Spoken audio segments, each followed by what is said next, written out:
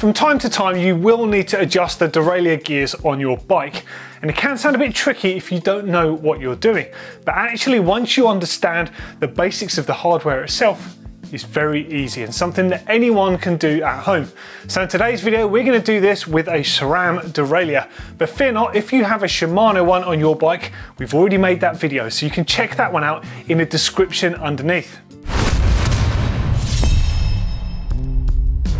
Okay, so before we get started making any adjustments to this bike whatsoever, let's just take you through what the Sram derailleurs look like.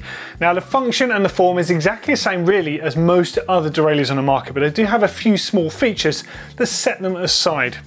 Now, the basics look pretty similar to anything else. You have a lower cage unit, known as the lower cage, and it has two wheels on there. These could be called guide wheels or jockey wheels, and sometimes pulleys.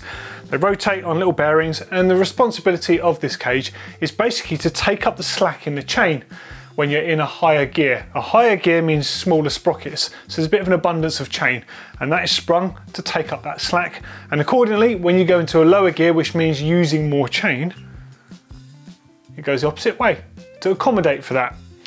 Now, this lower cage is heavily sprung and it actually has a clutch design. Now, unlike the Shimano one that you can turn on and off, the Sram one you can't turn on and off, but it does have a locking feature, which means it's really easy to adjust, and also means it's super easy to remove your rear wheel. It's a genius feature and it's exclusive to Sram. So we'll show you how to work that a bit later in the video. Now, as far as shifting goes, it has the same parallelogram style design as you've seen on most derailleurs. This correlates to when you're doing the clicks with your shifter, it will move across and enable the chain to derail from sprocket to sprocket. And then there's three main adjustments and a cable clamp. Cable clamp obviously just clamps that cable that you're operating at the shifter end. And the three adjustments, two of them are your limits for smaller sprocket and your larger sprocket, just to make sure the derailleur can limit the movement that it has. And the other one is the B tension, also known as the B screw. This one is responsible for the height of these guide wheels in relation to that cassette. You need to have this sprocket correctly adjusted for clean shifting. And we're going to show you exactly how to do it. It's dead simple.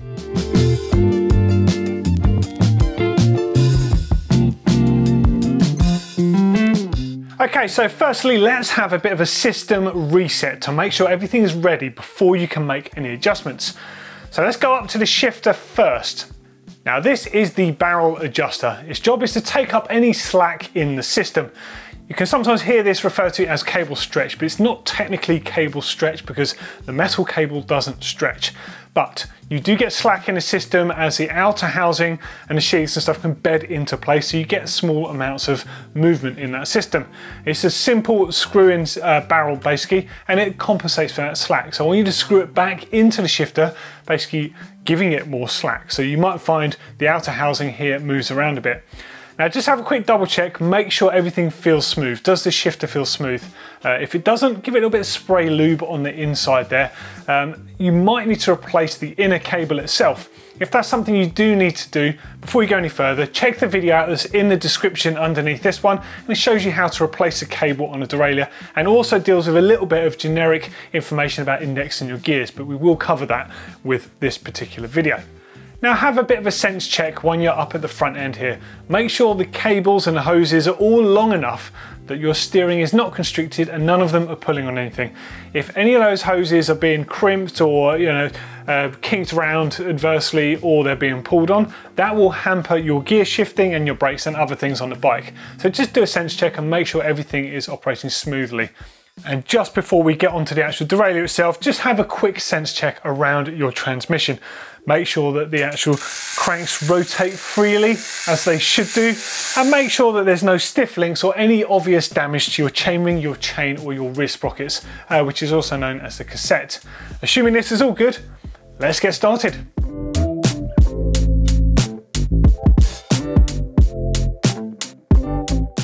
Now, first things first is to make sure that the derailleur is aligned correctly. So get yourself in a position, maybe on a stool or something similar, low down, and get behind the bike. Now, if you've got massive tyres on your bike, this actually can be quite hard, and it might be easy, for example, if you've got a fat bike or you've got plus size tyres, to actually remove the rear tyre from the bike. You'll need the wheel in there, of course, to make this adjustment because that's where your gears are situated. However, on this bike, I can just about see, so we're gonna make do with this. Now, I'm using a line of sight. I'm looking at the derailleur. I wanna make sure that the derailleur itself is completely, hangs completely vertically underneath that small sprocket. It's really important that it's nice and straight here. Now, do note that if your derailleur is an old one, it's been bashed a few times, the lower cage could be a bit bent, so just pay attention there. And also pay attention to the hanger that the derailleur bolts to on the bike. That could also be bent. Now, if any of those things is a bit of a problem, you will need to tackle that at this point because you won't get clean shifting if it's not aligned. It's that simple. Now, to make that sort of adjustment, there's a few specific tools, but you can get away with using an adjustable spanner. If you want to see me using an adjustable spanner to do exactly that, the video where I fix up an old shed bike essentially is in the description underneath, and that was really bent, and the derailleur itself was bent, and I manipulated it by hand and got it working perfectly. So you can check that video out, and it'll give you some other tips on doing up some knackered components as well. Just because they're knackered, it doesn't mean you can't keep using them. Anyway, I digress. Back onto this. So now we're looking at the derailleur. It's hanging, and it's hanging straight underneath that bottom sprocket, but we want to check that it's correctly aligned as well. Now, this is where your limit screws come in. Now note, there's 2 screws here. Now, depending on the model year of your particular derailleur, it might have a crosshead screw there, or like this one, it might have an Allen key, in which case it's a 3mm. Now, there's 2 screws here. One correlates to the lower gears, which is your bigger sprocket, and one correlates to the higher gear, which we want to adjust, which is the smaller sprocket. Now, note here, as I adjust it, you can see that sprocket moving around. You want to get it until it's directly underneath that smallest sprocket. Now, make sure you move around a little bit to get the best vantage point because you want to be completely in line. This is why I said the tyre can get in the way here. So if the tyre is a problem, it might serve you to get rid of the tyre to make this process an easier one.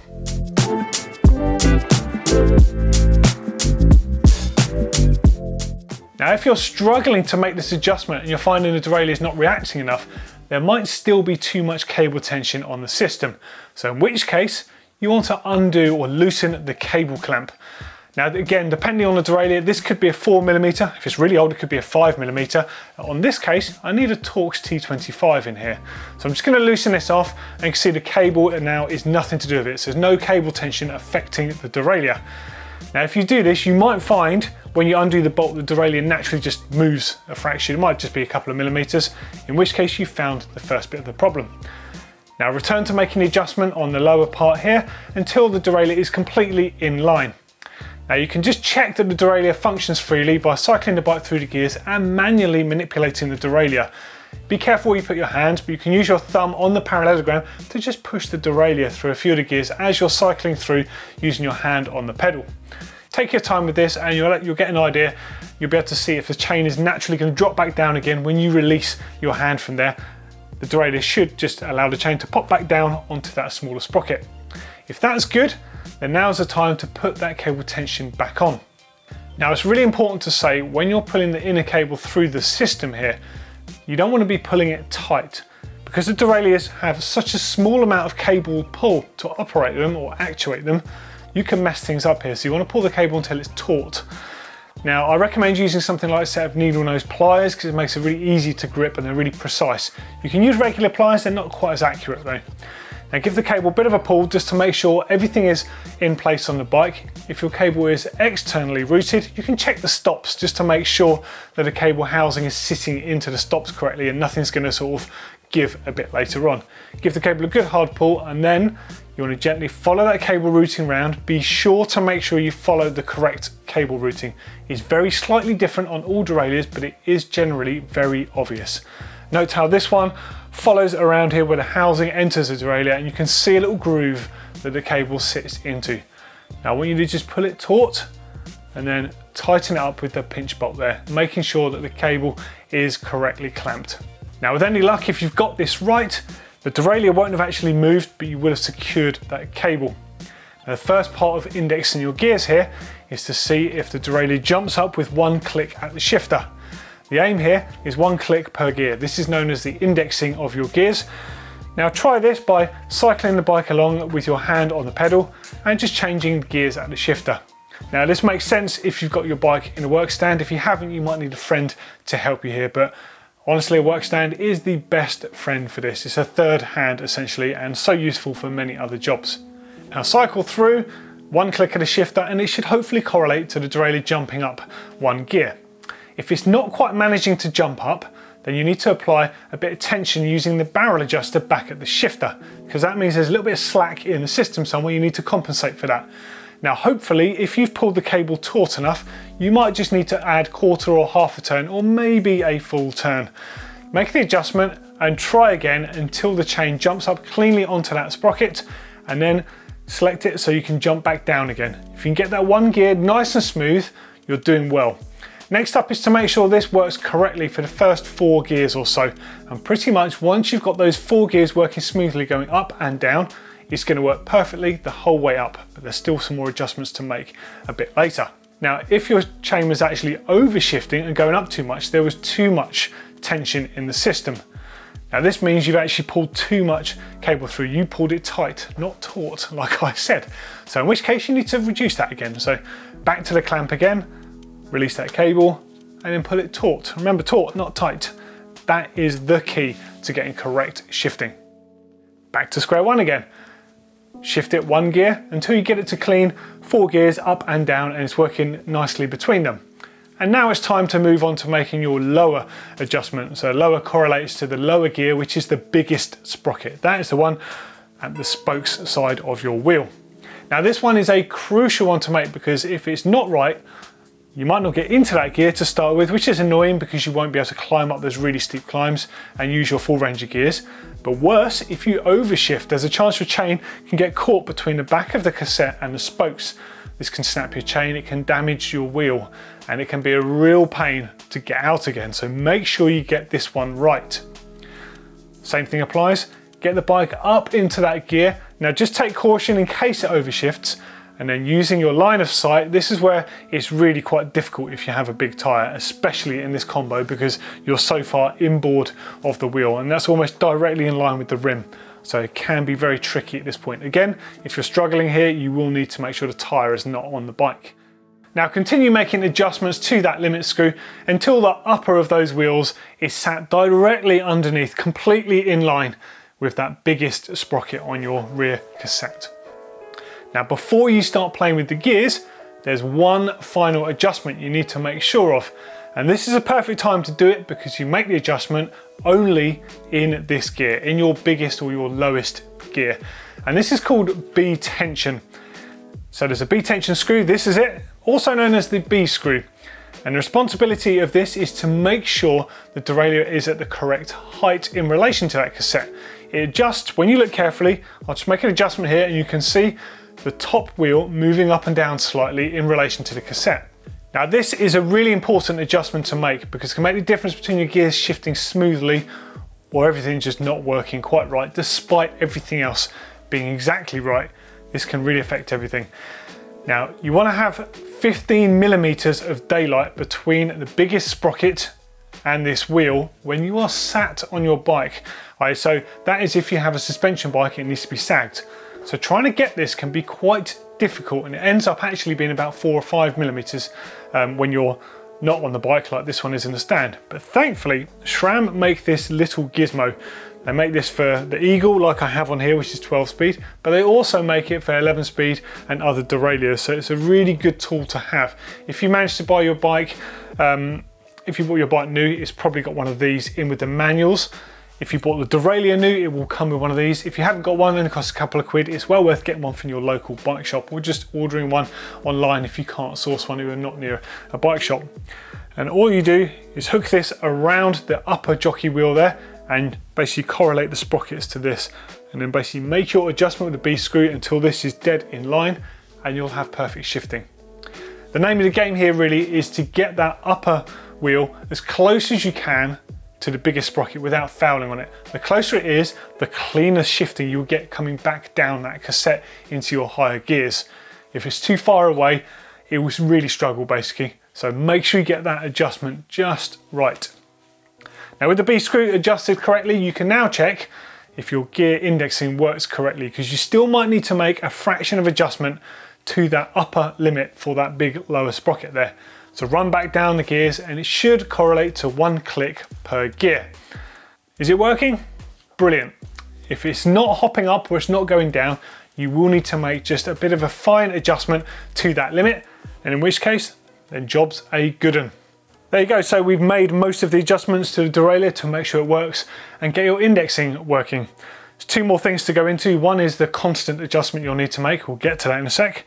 And the other one is the cage lock, which we haven't covered yet. Now the cage lock is a little button here, and it basically protrudes out the back and it locks the cage in place. This makes it dead easy to remove the wheel from the bike. You'd simply rotate the cage forwards, press the button, and you see it will hold the cage completely locked out. Genius feature. Now if you are struggling to make that adjustment on the smaller sprocket at the back, you can lock the cage out and it can actually give you a slightly more clean line of sight. If something's bent, this will expose it, so that's a good one to go back to if you have been struggling. Now the last thing to say is about the constant adjustment. With any set of gears, whether you're using a new cable or even an old system like this one that I have just made some adjustments to, there'll be a settling in period. People will tell you this is where your cable stretches. It's not. This is where the cables, the outer cables that is, settle into the sheaths, into the housing, into the ferrules, into parts of the frame. As you move around on the bike, you go through the suspension, everything creaks and moves around. As this naturally happens, there will be some slack that's created and you'll need to compensate by just dialing in that barrel adjuster. But you can do that instead of wasting time doing it in the stand.